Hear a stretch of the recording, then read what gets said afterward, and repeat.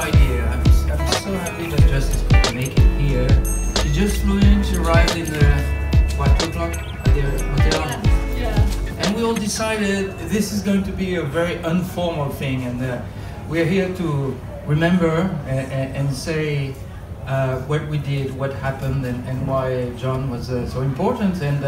And what's important, we did things, but the impact it had, Justice can tell us. She can share what Dad told her about things that happened here. So maybe just before we start, Justice, you can say a little bit about what you do.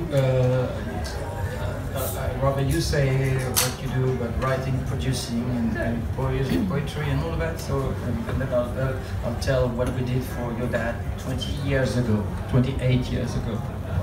I'm only 26 years old, by the way, so what he was doing 28 years ago, I wasn't even a thought. Which goes to say of how much he already did. I am a filmmaker, a screenwriter, and a poet and comedian. I do a lot of things, but one of the main things I do, which has to do with my father, is I watch movies, and I love them, and we study them. And I don't know if this answers a little bit more about myself. Is I look like my dad and maybe act like my dad, but it's I learned a lot about being yourself from him, you know. And why Justice? Is it because of Poetic Justice, the film? You were born like the year in '92 or something. Yeah, the film came out in '91. So yeah. I say my dad was my mom was pregnant with me, so I say I come first, you know, like low key. But the movie did come out when I was like maybe like 4 months old. Yeah. Right. Yeah. So I'd like to share with you, because you've heard things, but you didn't hear from the people who actually made it happen. Yeah.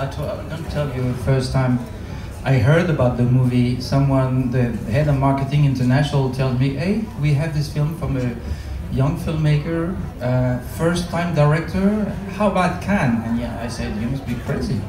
First-time director? All right, send it.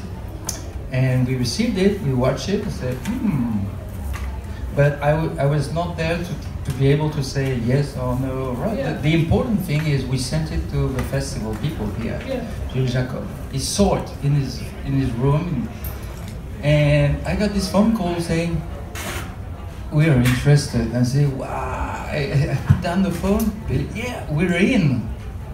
That was February. Yeah. And that was the beginning of everything we did for the movie. And we were lucky we had February, March, April, May, four months to prepare the thing. Yeah. So we said, all right, I'm used to releasing Terminator 2 or Rambo, things like this, but I've never had a